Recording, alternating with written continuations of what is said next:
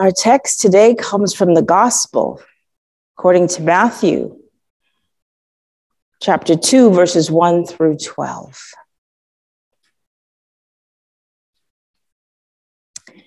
In the time of King Herod, after Jesus was born in Bethlehem of Judea, wise men from the east came to Jerusalem asking, "Where is the child who has been born King of the Jews?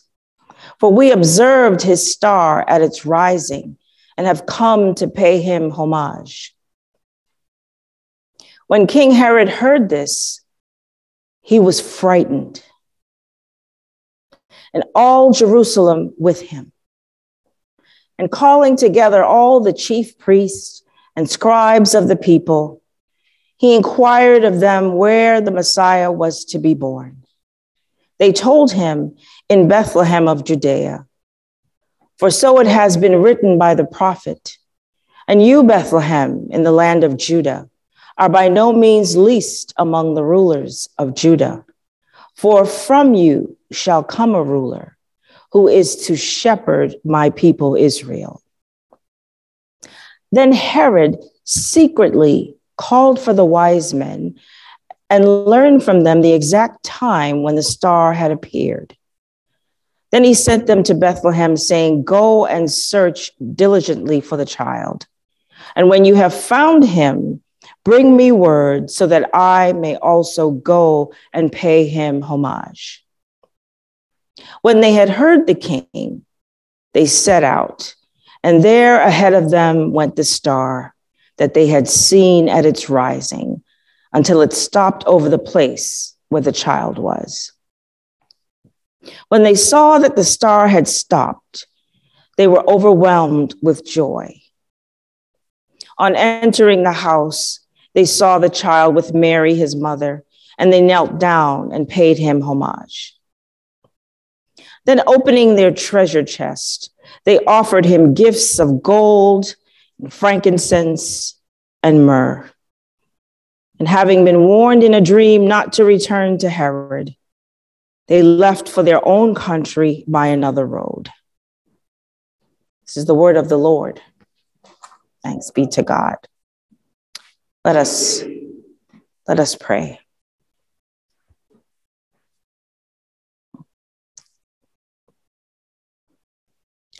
Almighty God, we just thank you for bringing us into a new year. We celebrate your faithfulness and your goodness, Lord, because you have kept us.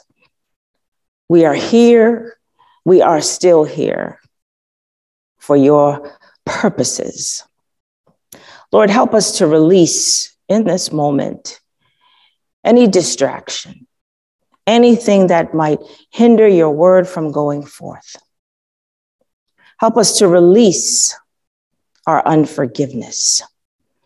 Help us to release our worry and anxiety. Help us to trust in you, Lord.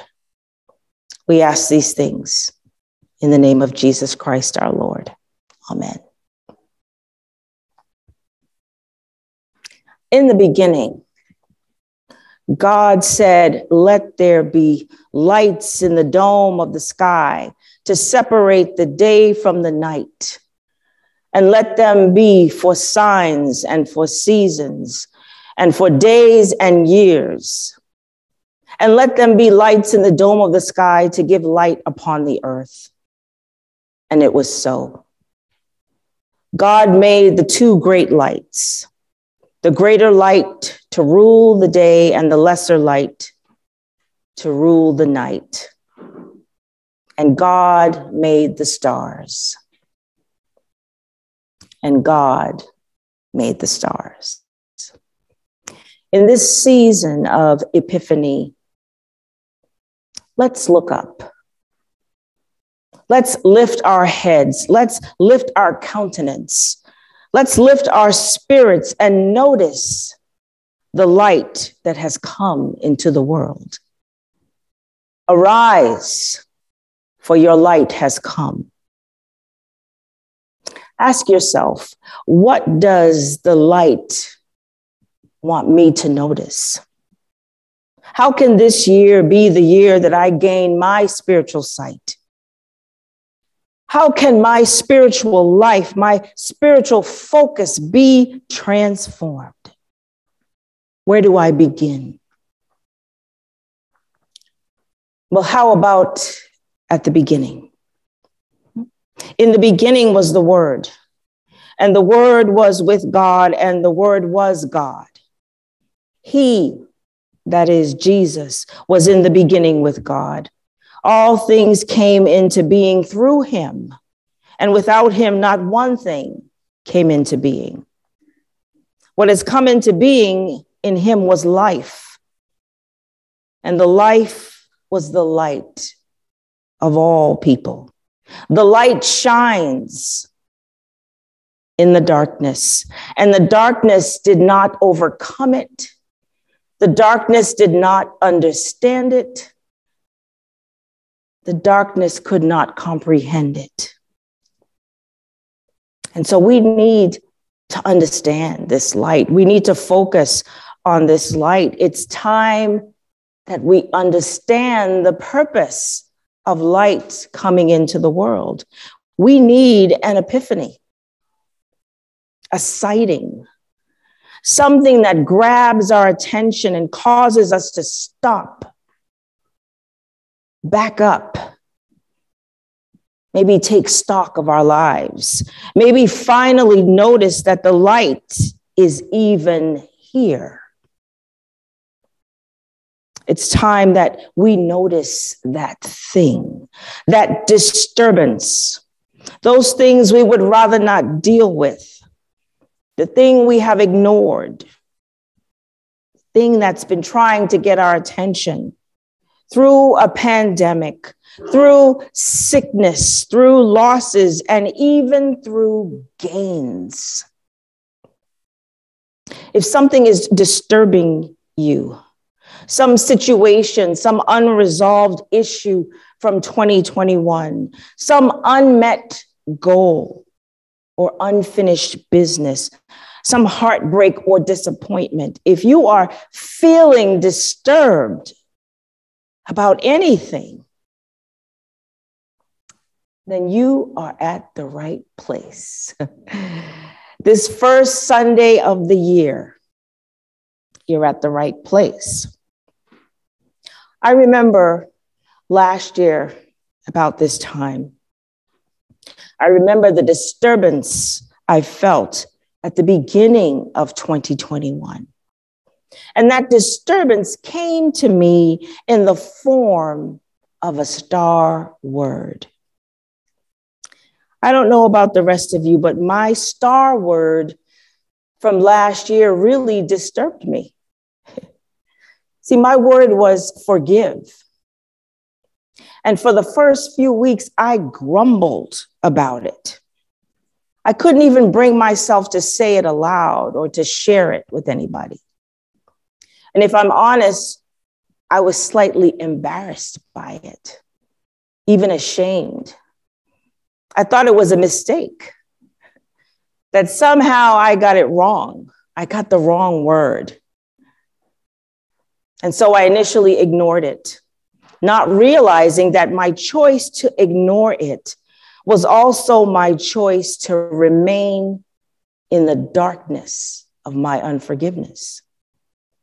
I couldn't imagine me, a preacher of the gospel, the same gospel message of forgiveness and reconciliation, that I was somehow struggling to forgive.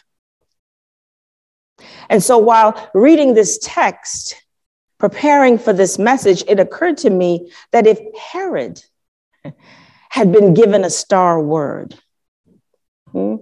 his word could have been or should have been see. Behold, see. And I bet his first response would have been similar to mine. He might have said, well, I'm not blind. But according to this text, he, in fact, is blind, spiritually blind.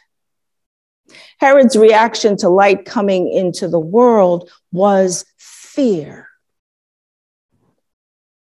He feared what the light might reveal. And like Herod, we also fear a great many things. We fear the unknown. We fear new things. And we're afraid to try new things. And you might say to yourself, no, not me. But I would disagree. We like what we like what we know. And when something different happens, like this, for example, right? Like hybrid worship, it's unsettling, right? Because it's not what we know. And so we're afraid of a lot of things. But what if this light that has come into the world was not to be feared? What if the light wanted to love us, to equip us, to energize us and deliver us from our blindness, to deliver us from our darkness, to recover sight to the blind? The wise men from the east brought to Herod a new thing, a revelation, a vision of the future.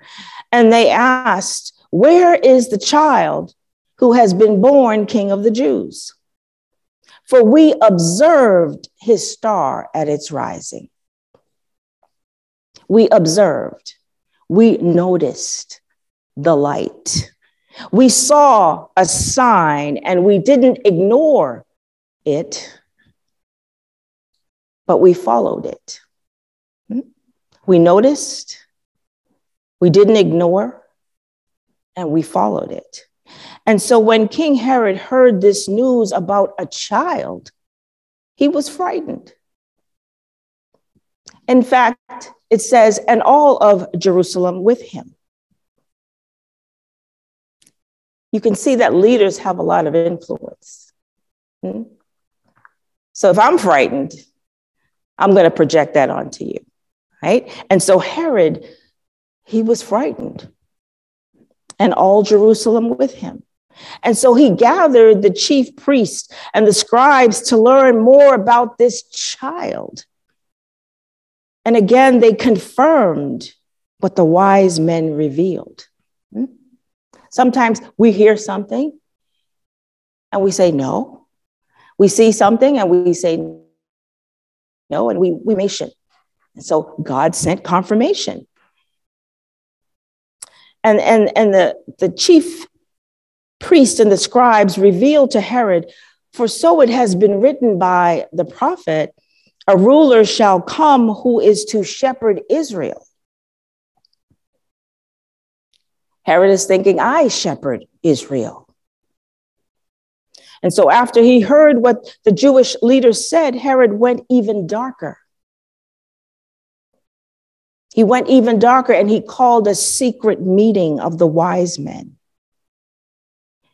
You see, dark things are done in secret. Why the secrecy, Herod? Because fear and secrecy are buddies. Lies are formed, hate is multiplied, and when pride is our God, all of these emotions working together, they can concoct death and destruction. It's a cauldron of instability, of repressed anger, of ignorance, of one's inability to see the truth, to see what's right in front of them, to see light. Because fear and secrecy, they block the truth. And so Herod is very disturbed by the light. The thought of another ruler coming to take his place, one more powerful, made him fearful. So if you step back for a minute and think about it, Imagine here we have this grown man with all this power, and he's afraid of a baby. He's afraid of a child. When you follow light, I believe at least two things happen. At least two things. First, darkness is revealed. Your darkness and other people's darkness. And secondly, brighter light or clarity is given. A way out of darkness is given, which usually involves going another way. It involves a change. And so the wise men who followed the star received clarity and were warned in a dream not to go back to Herod with the news of Jesus's birth. And when Herod realized he had been outwitted by the Magi, he became furious.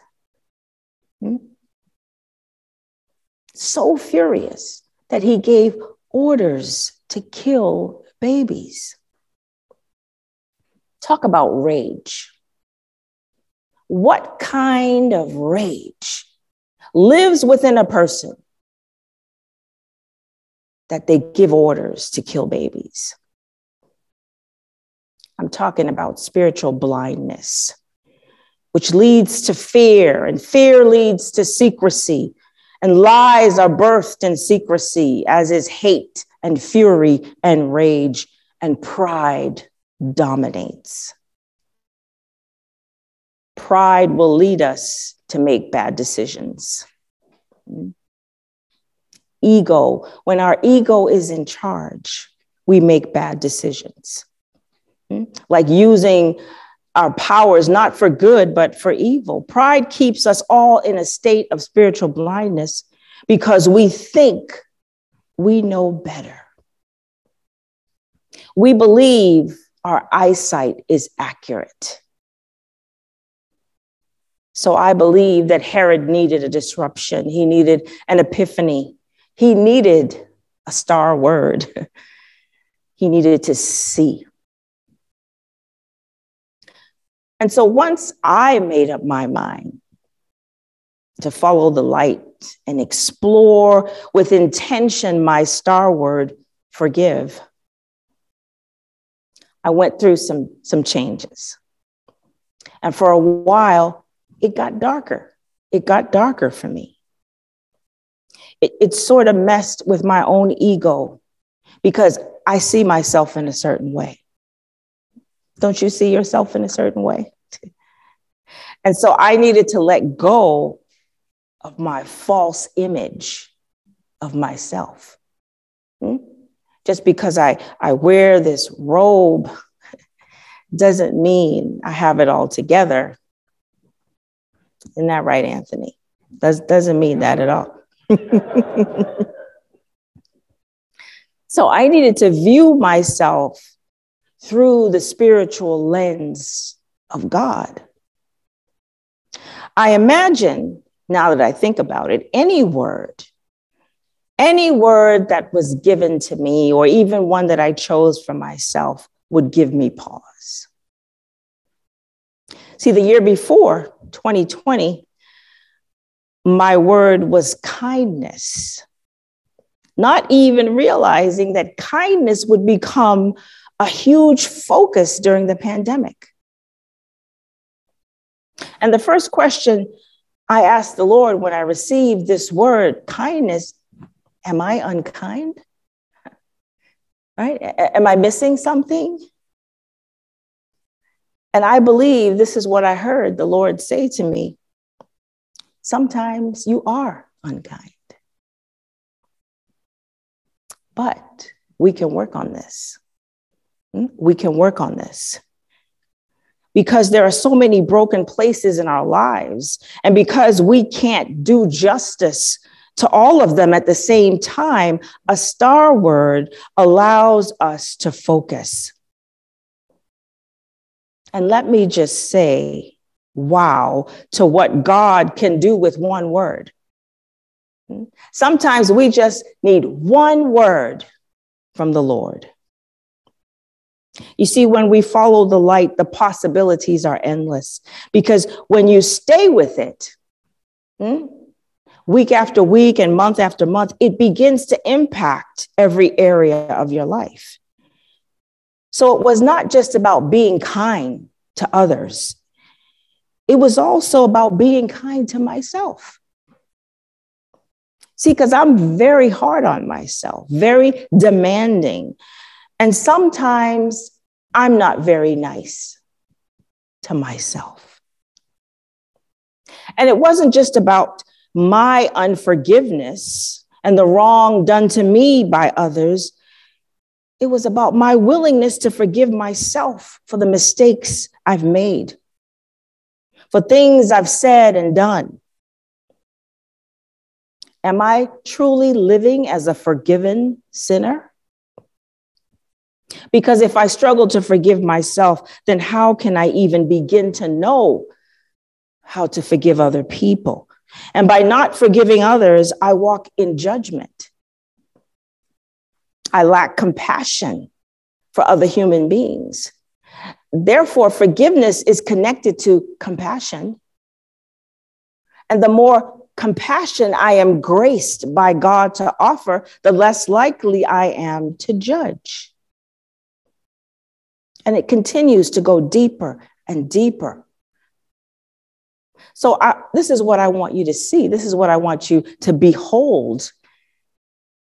I want you to see how my focus on forgiveness is attached to so many other things.